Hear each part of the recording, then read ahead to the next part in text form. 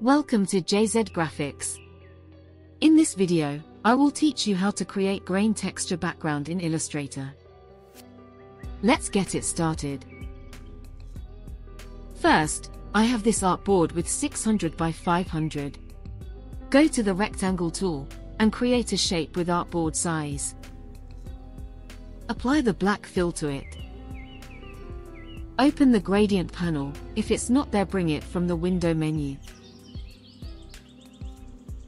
Apply the basic black and white gradient, and follow my gradient settings.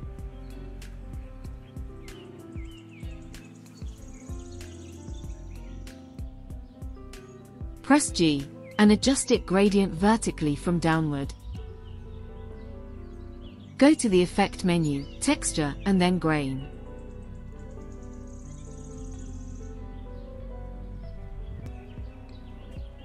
Set the grain type vertical, and follow my settings.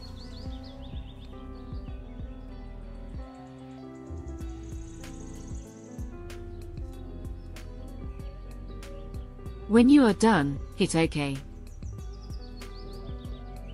Again, go to the rectangle tool, create a rectangle shape, and apply the black color to it.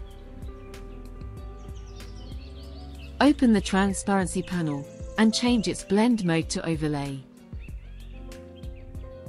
And decrease its opacity to around 50%.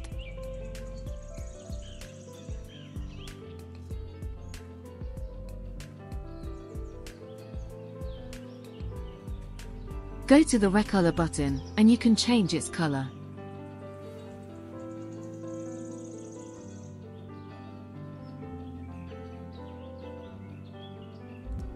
And it's done.